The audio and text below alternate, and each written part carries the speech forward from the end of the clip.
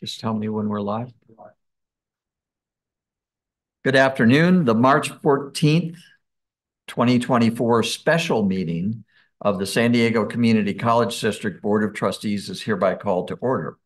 Good afternoon, everyone. This meeting is being conducted in a hybrid format with board members and most presenters here in person. Others will be participating via Zoom.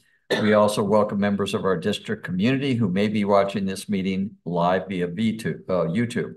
The board is open to public comments at this special meeting. If anyone is interested in doing so, our procedure is to fill out a comment and give it to our board recording secretary, or if you're participating remotely, email boardoffice@sdccd.edu. This is a special meeting of the board that was noticed for a special item which the chancellor will present.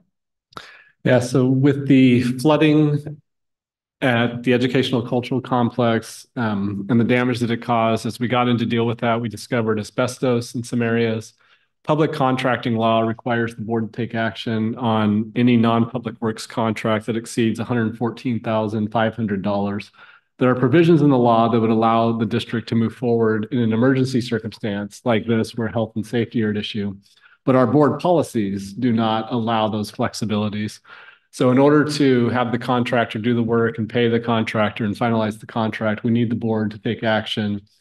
Given the emergency situation, we needed to call a public meeting. Vice Chancellor Peterson can offer some additional details on the contracting and then the work that will need to be done.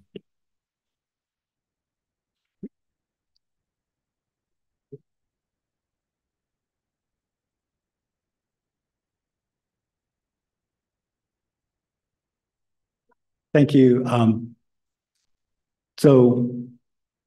Since this is an emergency nature, we apologize that we had to do this on sort of short notice, but with a 24-hour notice to the public, it's authorized to do the special board meeting. What we're going to be doing is that with the flooding damage, it created water damage to the walls. And when we started to go ahead and remove the damaged materials, such as the carpet and so forth, we did a routine testing since these are old buildings, and we found that there was asbestos within the gypsum board. And before we can go ahead then and fully remove it and take all the remediation, we have to do a full abatement on it. And so this is something that we'd like to move forward as quickly as possible. So with your indulgence, we're asking for approval of a $148,000 contract proposal from the vendor, P.W. Stevens. Thank you. Any questions or comments from my board colleagues? I have comment. The board policy states that these come to us if they're over what? Certain amount? The public contracting threshold, which is 114. 114, yeah. And this is 148. Mm-hmm. So per board policy, we're having this special meeting to approve this contract, which certainly seems like something we need to do.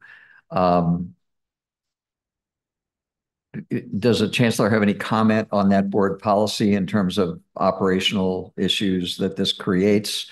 I think the purpose of the board policy is for public transparency with the expenditure of public funds of anything over the public contracting limit. So my first impression is that it's appropriate that the board have this special meeting in these kind of circumstances. But do you have any comment about that board policy and how it affects operations?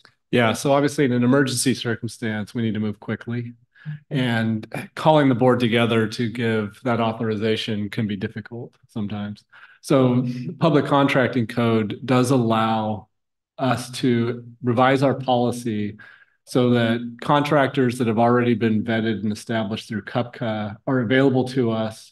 And through delegated authority, I could approve us to go forward and do that contract immediately without having the board to have to take action first. Then we would bring it back at a subsequent meeting for ratification by the board. So there's still that transparency in the contractor being approved in CUPCA and then bringing it back for the board to see what we did and why after the fact. Okay, so that makes sense, and it would avoid the situation that we have here, and you could have started work 3 days ago or a week ago instead of waiting for this meeting.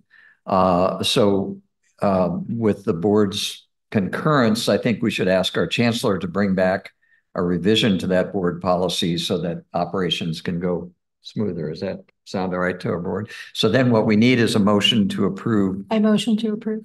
Second. Okay, I have a motion and a second. How does the student trustee vote? I vote aye. Thank you. And now a roll call? Or do we need a roll call, or can I just call for? Okay, oh, all right, so that occurred because we had a Zoom. Okay, so all in favor, say aye. Aye. Opposed? Oh, I said aye too. So the motion passes unanimously. Thank you. So that concludes the business of the special meeting. So this meeting is adjourned. Now, can we stay?